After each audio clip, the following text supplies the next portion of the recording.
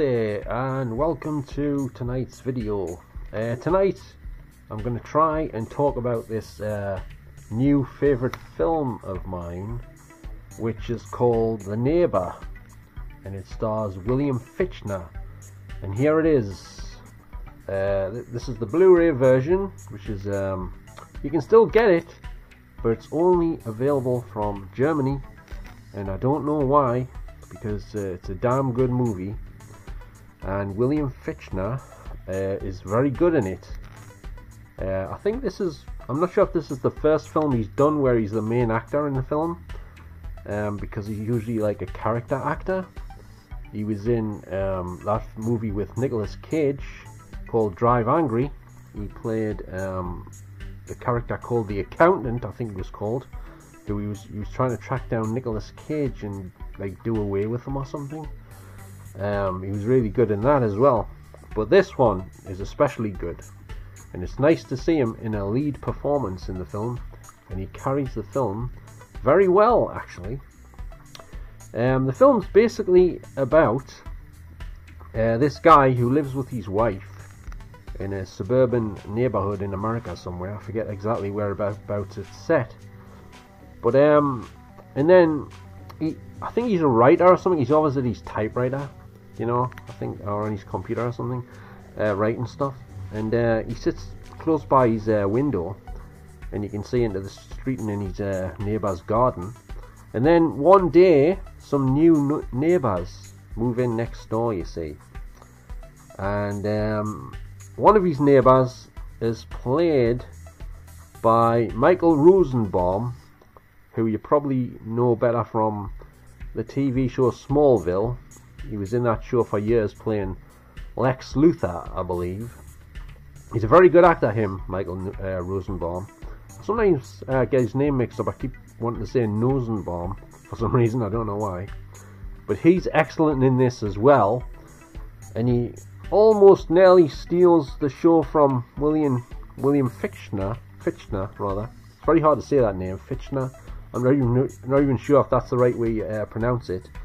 It might be Fichtner or something, but I'm saying Fichtner.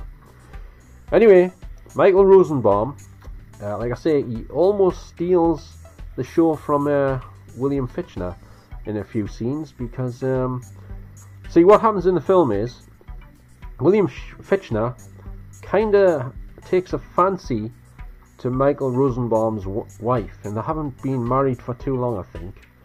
And so he keeps watching her out of his window while he's sitting at his desk writing on his I think it's his computer. I forget whether it's a computer or a typewriter. It's one of the two anyway.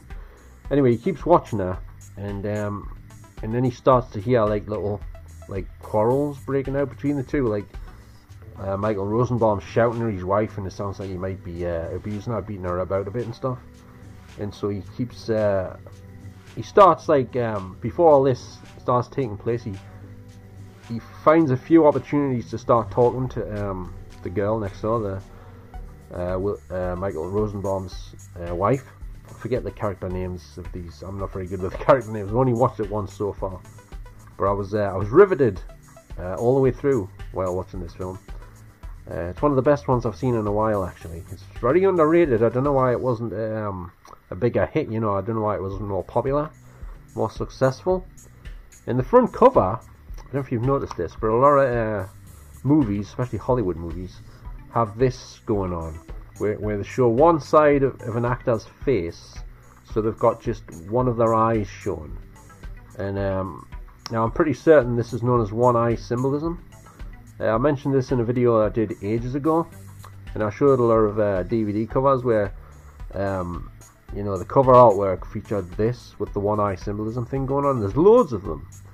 Like, I believe Lucy's like that. 1 Hour Photo with Robin Williams is like that. There's literally tons of them. I'll not go into the details about that, but it's basically to do with Freemasonry and stuff. Because a lot of people reckon that these people run Hollywood and the film industry and pretty much everything else, actually. So they always put their you know, their symbols and codes either in the movies or on the covers, or both. It's usually both, actually. Some of the covers don't have too many symbols on, but some of the bigger films usually have them on, but this wasn't that big, it wasn't that popular, so I don't know why it's got it on this one. Probably because he's up to no good, sort of, in the film, because he's married, and yet he's sort of secretly lusting after the new neighbour's, the new couple next door's, well, the new neighbour's wife, basically. Another thing I noticed about the cover is there's a shot of the girl, Michael Rosenbaum's wife next door, silhouetted behind some blinds here, and it kind of reminded us a bit of the front cover of one of my favourite films of all time, Brian De Palma's Body Double. It reminded us of that because it looks kind of similar, but on the front cover of that, it's got like a guy silhouetted looking through some blinds at the girl on the other side, which was Melanie Griffith, I believe, on the cover of that one. As you probably noticed, it doesn't say the Neighbour on the front of this. It just says Der Nachbar. I don't know how you pronounce that either, but that's what it looks like to me. Sounds like it's the name of a chocolate bar or something, but it's actually means the neighbour. So it's not a chocolate bar, as you can see. It's an actual Blu-ray, and it's in a slimline case, because all German Blu-rays, to my knowledge, come in slimline cases. I wish the UK ones did, but they don't for some reason. They're in them fatter ones, thick cases and stuff. Hang on, you have to excuse me for a second, because my eye's itching like I don't know what. So I must scratch it. I get itchy eyes a lot. I've got like allergies and stuff. I mean, I suffer from hay fever, but it's not the time of the year for hay fever, I don't believe. But I still get itchy eyes. Hang on, it's doing it again. I do apologise. And on the back cover, there's some nice little pictures, and a write-up about the film and the plot, of course, but I can't read that because I don't speak German, so I can't read it, naturally. And I don't know if there's any special features on here.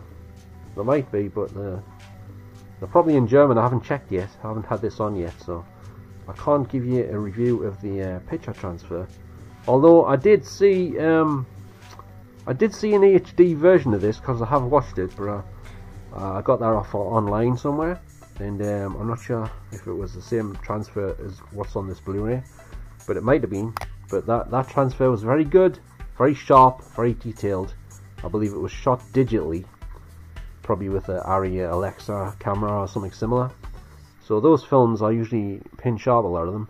Although a lot of films that are shot digitally, some directors sort of mess around with the picture quality and sometimes add like a film grain effect, and sometimes they make them look a bit softer, like take the sharp edge off, because digital photography usually comes out sharper for some reason, and I don't know whether that's to do with the type of cameras they're using and the lenses that's on those cameras, because I read somewhere that if you shoot on 35mm film has, well, I know it has no physical resolution like digital does, so the actual quality of the image on film is higher, because no amount of digital resolution, whether it's 1080p, 4K or more than that, can match actual film frame resolution.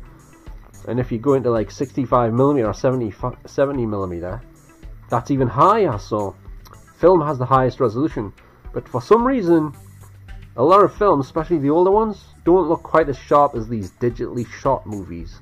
For some reason, I don't know why.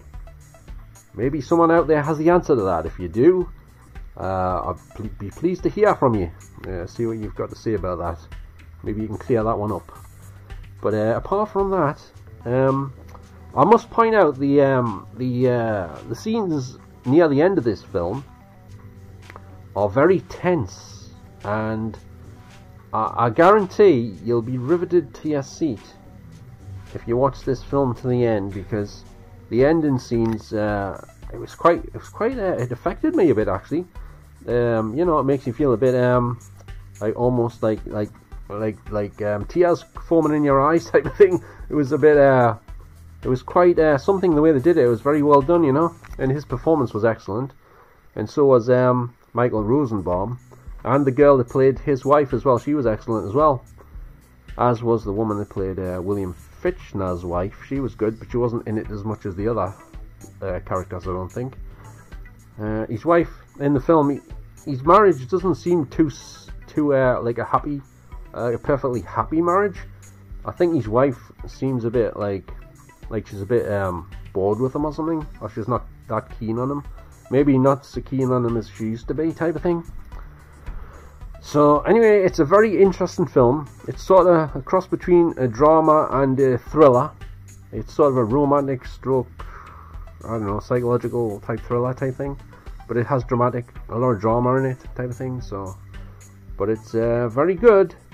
And I've just noticed he's also holding a pair of binoculars, I think, on the front cover. I don't actually remember him using binoculars in the film, but maybe I just don't remember, because I've only seen it once, like I say.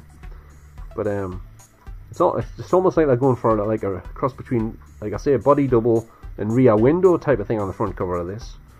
That's what it looks like to me. Sort of giving that sort of you know, that sort of feeling to it, you know, that sort of thing, you know. I don't know how to put it in words what I'm trying to say here. It's good.